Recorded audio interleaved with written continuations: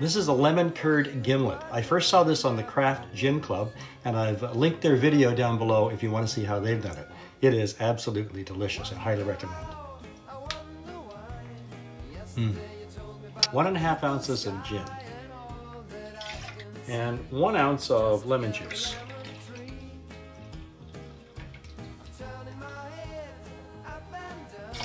A 1/2 ounce of our homemade vanilla simple syrup. A bar spoon of this delicious lemon curd. This is absolutely amazing.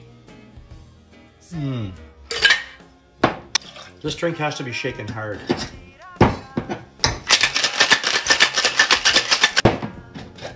And we'll double strain because of the lemon pulp. Want a nice clear drink as much as we can.